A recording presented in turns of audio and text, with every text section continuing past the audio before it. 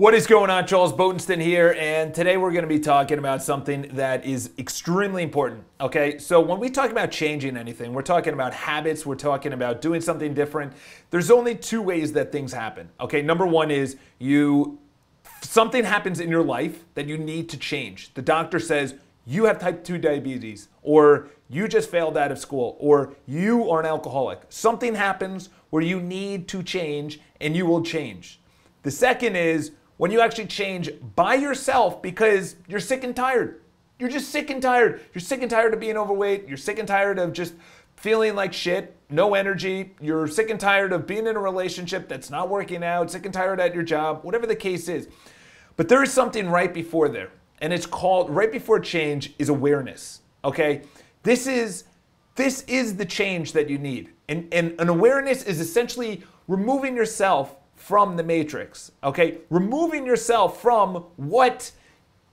So when you're dialed into the matrix, I'll just go into this really quick. When you're dialed into the matrix, it's all about social media and on your phone and email and just quick hits of dopamine, just quick hits, you know, eating like shit, high fructose corn syrup, cookies, whatever, just quick hits, okay? Awareness is, this is what I'm doing wrong. This is why I'm overweight. This is why I'm not in a good relationship. This is why I hate my job. Awareness is actually seeing it unfiltered, as in you have a helicopter or you have a camera looking down at the situation. You say, okay, you know what? I need to get out of this. I need to change, okay? From there, then you can change.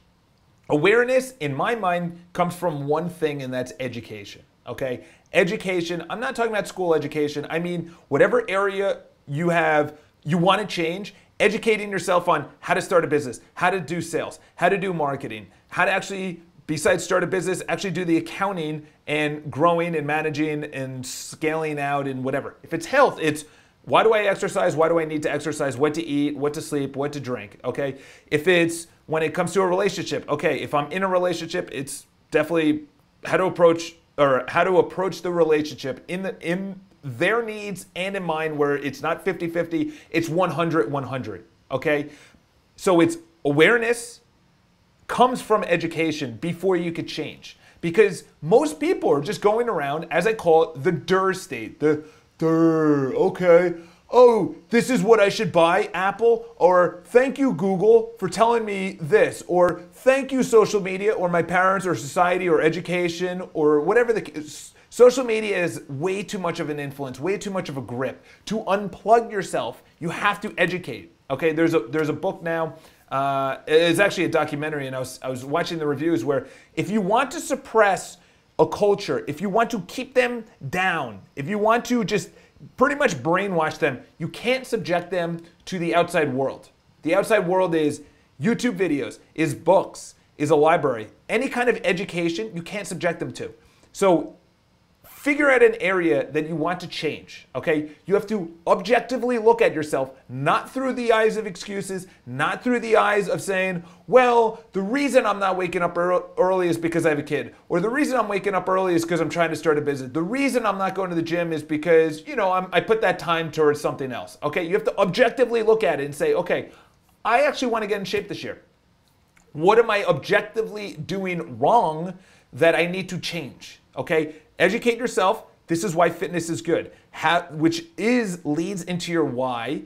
And then the second is awareness.